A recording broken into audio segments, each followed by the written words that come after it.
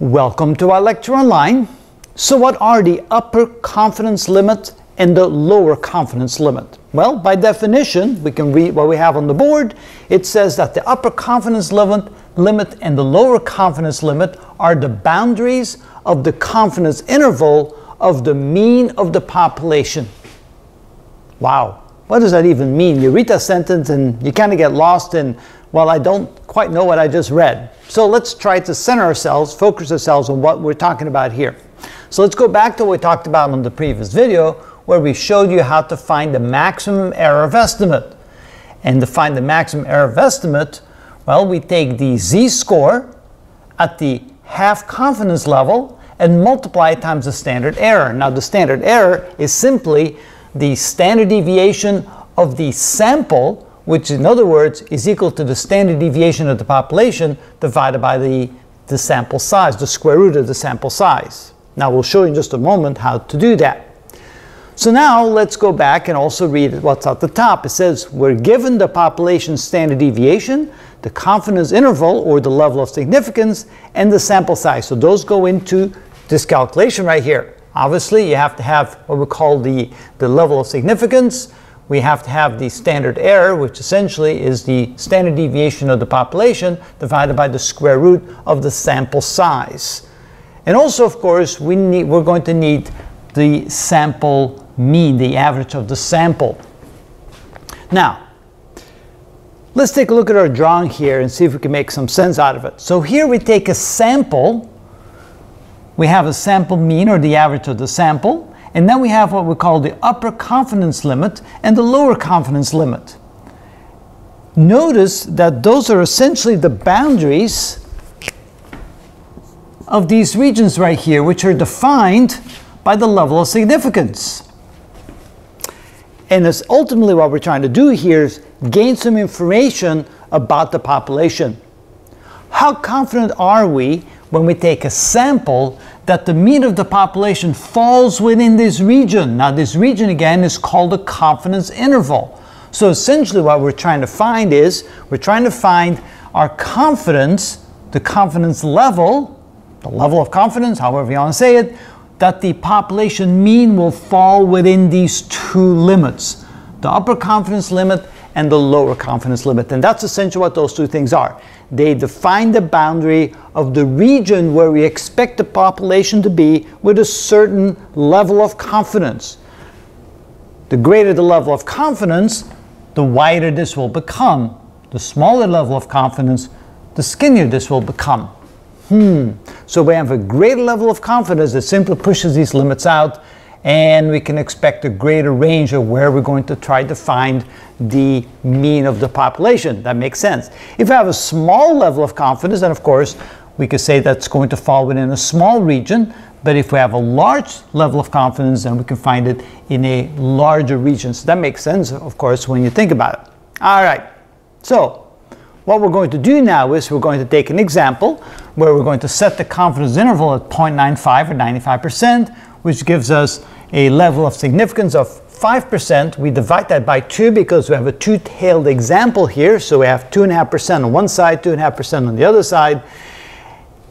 We're given the sample mean, we're given the sample size, and we're given the standard deviation of the population. Remember that in this chapter, we're going to assume that we know the standard deviation of the population. In future chapters, we're not going to assume that and show you how to calculate.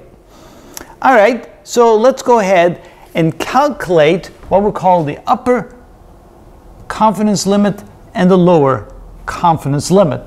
That is going to be some deviation away from the mean of the sample. What we need to do then is we need to calculate this value right here, and remember, if you look at that, that's the same as what we have over here, which is known as the maximum error of estimate. So let's calculate that error of estimate. So the error of estimate is equal to the z-score at the half level of significance multiplied times the standard error, which essentially is the standard deviation of the population divided by the square root of the sample size. Now, of course, we have to go look on a table to find the z-score of the half level of significance. And of course, when I'm teaching this class, I'm never far away from my table. So we'll look up 2.5%. 2.5%. Where is that? On the table right here. 2.5. So I'm looking for 475. And 475 falls right there, which is 196. All right. So that gives us a value of 1.96. That's the z-score of 2.5%. And that we multiply times the standard deviation of the population, which is given, divided by the square root of the sample size, which is 100. Square root of 100 is 10. And I need a calculator right here. Also, never far away, when we're teaching statistics. So we take 6 divided by 10, which is 0.6, multiply times 1.96, and we get 1.176. So we're going to add that to the mean of the sample to get the upper confidence limit, and then we're going to subtract it from the mean of the sample to get the lower confidence limit. So the upper confidence limit is equal to the mean of the sample plus the maximum error, and that's going to be equal to the mean of the sample plus, and then we go ahead and write this as z at the half level of significance multiplied times the sigma. That's a kind of a small sigma. The standard deviation of the population divided by the square root of the sample size. And so we calculated that to be, well, where do we go? Here we go. We have 10.22 for the mean of the sample plus 1.18. We'll go ahead and round it off to 2 decimal places. And so we can say that this is therefore going to be equal to 11.40 of the upper confidence limit.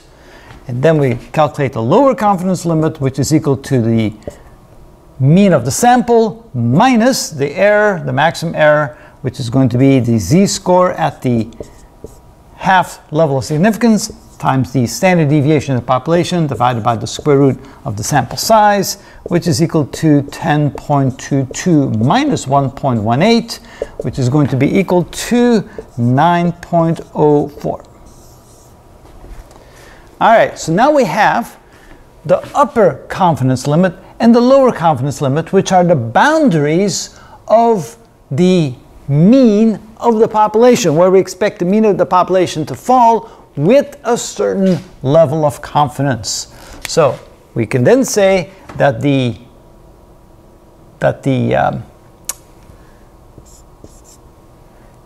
mean of the population, the average of the population, will fall somewhere between 9.04 and 11.40 with a confidence level of 0.95. A 95% confidence level that the mean or the average of the population will fall somewhere between the upper confidence limit and the lower confidence limit.